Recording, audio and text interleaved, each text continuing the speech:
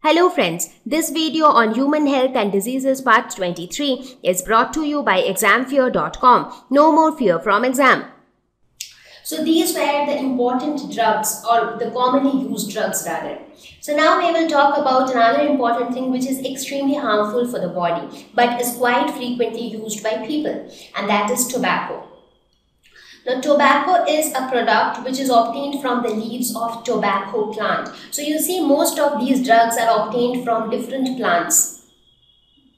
So this tobacco contains an alkaloid. Now I hope all of you know where is tobacco present. Tobacco is present in the cigarettes which people smoke. It is also present in the form of the tobacco powder, which often many of the people chew it. So it contains an alkaloid called nicotine, which is extremely harmful for the body, and this is how the structure of the nicotine looks like. This is how it looks. So tobacco is smoked, chewed, or even snuffed. So these are the various ways by which tobacco is taken inside the body. Now why do people take it again? I mean, if you look at any of these, as you saw, for heroin it is bitter in taste. For tobacco also it is nothing very tasty, but it is just because of the addiction that people get used to it and they want it, because if they do not get it, they start feeling restless. So because of that addiction, people tend to keep on taking it. Now some of the adverse effects of smoking or chewing tobacco are something like this. So smoking or chewing tobacco can increase blood pressure. How? Because tobacco contains nicotine, as I was telling. This nicotine activates the adrenal glands to release the hormone adrenaline. And the purpose of this adrenaline is to increase the blood pressure. Now, when more hormone is released, when a lot of adrenaline or noradrenaline is released, what happens? The blood pressure increases. Now, when the blood pressure increases, the risk of heart diseases also increases, because hypertension, blood pressure, heart diseases, they are all related to each other. So, smoking and chewing tobacco, or smoking or intake of tobacco in any form is directly associated with heart disease. Why? Because it increases the level of the hormone adrenaline. So I'm sure you remember all these hormones which we have studied, released by the various endocrine glands. So this is released by the adrenal gland. Smoking also increases the risk of lung cancer, as we discussed. Now when you smoke, you are actually inhaling the air, and so it is affecting the respiratory tract, and the lungs are the most important organs of the respiratory system. So that way it increases the risk of lung cancer. It also increases the risk of oral cancer. So oral cancer is caused by chewing tobacco. So when you chew tobacco, all the cells of your mouth are exposed to the tobacco, that is to nicotine, for a longer period, and as a result, chewing tobacco can cause mouth cancer.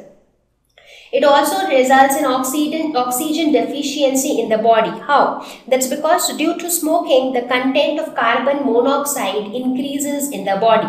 Now, when the level of carbon monoxide increases, what happens is the hemoglobin, the oxygen which combines with hemoglobin, the content of that oxygen reduces, because the combination, the way hemoglobin carries oxygen depends upon the level of oxygen and carbon dioxide. But when suddenly the level of carbon monoxide increases, the entire balance gets disturbed, and as a result, the hemo-bound oxygen reduces in the body, which in turn causes deficiency of oxygen in the body. And we all know how important oxygen is in the body, because oxygen is required for cellular respiration in each and every cell of the body. So the body really cannot survive well with deficiency of oxygen. So these are some of the very important adverse effects of smoking, and this actually tells you that how bad tobacco is for health. But unfortunately, it has been seen that in our country, a lot of people smoke, and they smoke just for the sake of their addiction and pleasure, and there are no positive effects associated with smoking. But still, even the youth, very young people, even the youngsters, they start smoking at a very tender age because they feel that it is trendy and it is fashionable to smoke. But however, there are only negative effects associated with smoking.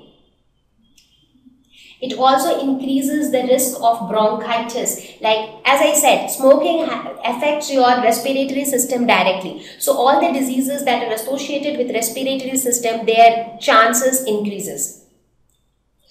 But the question is, now that we saw that all the negative things are associated with drugs, alcohol, smoking, but still we see a lot of youth get attracted towards drug or alcohol abuse. So the question is, what motivates the youth towards drug or alcohol abuse? Now there are quite a few factors which are very common among the youth, and that motivates them or that encourages them to get attracted towards drug or alcohol. One is curiosity. Now, at the adolescence age, when a person is just becoming mature, that time the sense of what is right and what is wrong is not very clear. And that is why all these have been included as a part of your education, so that you know what is right and what is not right at the right time before you take a wrong step. So one thing is curiosity. Sometimes they just want to experiment. They just want to try smoking once, or they just want to try alcohol or drugs once. But they try it for once, but then out of that experimentation, they try it once or twice, and then it becomes a habit, and then gradually it becomes addiction. So this entire process starts with curiosity, adventure and experimentation, but later it becomes addiction, and then it spoils the entire life. Peer pressure. Sometimes it also happens that during that young age, you often get carried away by what your friends say. Now, when you have a group of friends, and if all of them are drinking, they force you to drink, or if all of them are smoking, they force you to smoke. They force you that you can just try it for once. If you don't like it, then you don't do it ever. But what happens is, in that company, out of that peer pressure, people start trying, and then that trying becomes a habit. Social habit. Sometimes people also feel that if they are going out with their friends in a group of 10, if 9 of them are drinking, then they should also drink just to give them company, which is again a very wrong thing, because for all these things you should not even think of experimenting or trying or adventure, because if it becomes a habit, then it is going to spoil your entire life.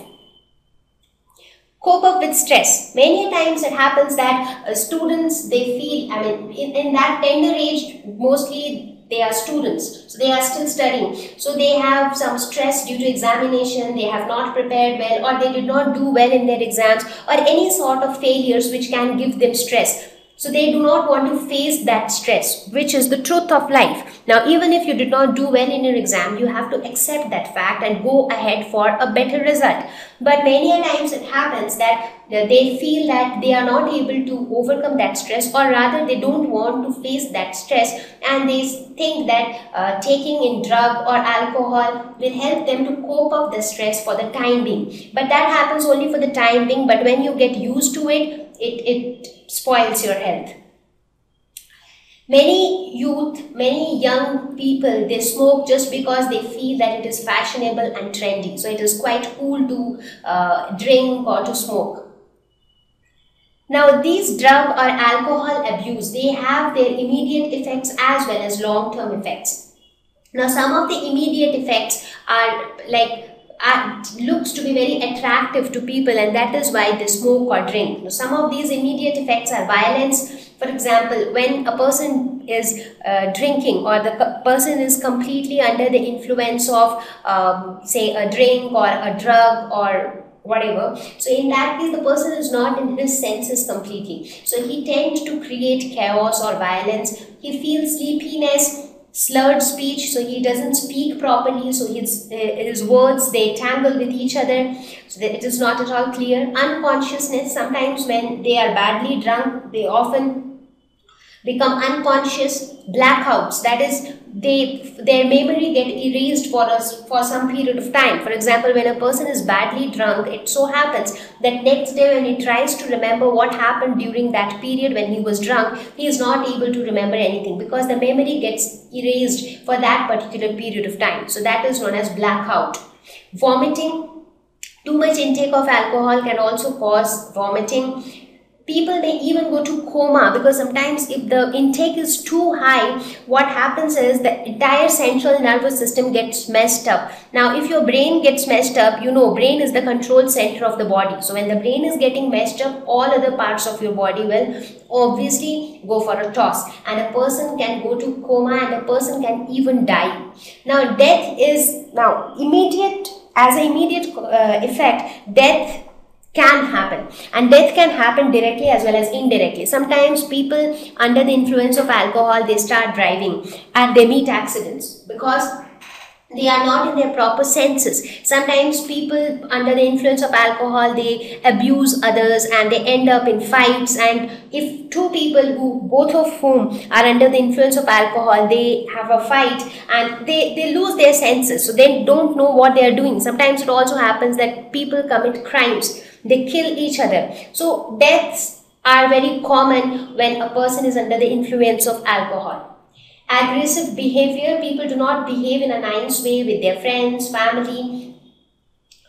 Looking at the long-term effects. Now, some of the long-term effects of drug or alcohol abuse are high risk of infections like AIDS. Now, somebody who is under the influence of any sort of addiction, whether it is drug or alcohol, they are in an unconscious behavior, so they do not know what is right and what is wrong, so they often commit some sexual crimes as well. And as we know that a disease like AIDS, it is transmitted through sexual contact, so there are high risks of infections like AIDS. Liver damage, because too much intake of alcohol directly affects the liver. Increased risk of heart diseases, as I said, tobacco, that is smoking or chewing tobacco, that directly affects the heart, and even the drugs also adversely affect the cardiovascular system. Higher risk of deadly diseases like cancer. Now many of these smoking, like for example tobacco, nicotine, which I was talking about, it increases the risk of mouth cancer as well as lung cancer.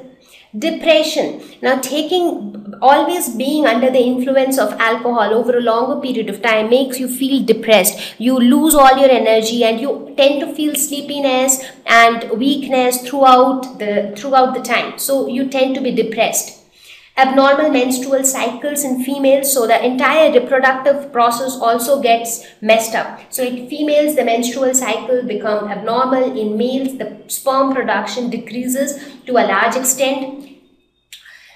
There are many differences which are seen in a person, like pimples and acne. Mood swings are also observed as a long-term effect. So when a person is already addicted to drug or alcohol and he is taking it regularly, then all these effects are seen. Lack of interest in studies and hobbies, so they tend to lose interest in their regular activities. There are weight fluctuations. People who start drinking a lot suddenly, over a period of time, they tend to gain a lot of weight. And sometimes there are weight fluctuations, sometimes sudden increase of weight or sudden loss of weight. So all these things become very common. So these are some of the long-term effects of drug or alcohol abuse. So you can see that whether you talk about drugs or alcohol or smoking, they do not have any positive effect associated with them except for the hallucination immediate effects, which in turn are going to spoil your health. But whether you talk about their immediate effects or long-term effects, they are harmful for your body. So the best thing to do is to prevent and to control, because alcohol and drug abuse is not going to do you any good. So it needs to be prevented and it needs to be controlled. So what are some of the ways that can be used for its prevention and control? Avoid under peer pressure. So even if your friends are forcing you, you should be wise enough to know that it is not right. So you should not indulge in any of these things, and you should also advise your friends not to go for it. Accept failures. Now there is no point running away from failures, and there is no point drinking or taking drugs just to forget failures. So failures are a truth of life. Knowing the failures, you might do better in life. So it is better to accept failures. Face and overcome stress. Stress is again a part of life. Problems will come, you will resolve them, you'll move ahead, again new problems will come. So that is how life goes. So you should learn to face stress and to overcome it. Take help from parents. Now, you should always discuss things good or bad with your parents because they have better experience. Maybe you are at a tender age where you are not able to differentiate between the right and the wrong. But when you take advice from your parents, they are your best guide. They are able to help you with the right decision. They are able to tell you what is right and what is not. Seek medical help if required. So if you think that you have already indulged into any such activities like taking drugs or taking alcohol or anything of that sort, you can seek help of a doctor if required. Thank you. Please visit examfear.com for an easy 4-step learning process absolutely free of cost. Watch video lessons, ask questions, refer notes, and take an online test. Thank you once again.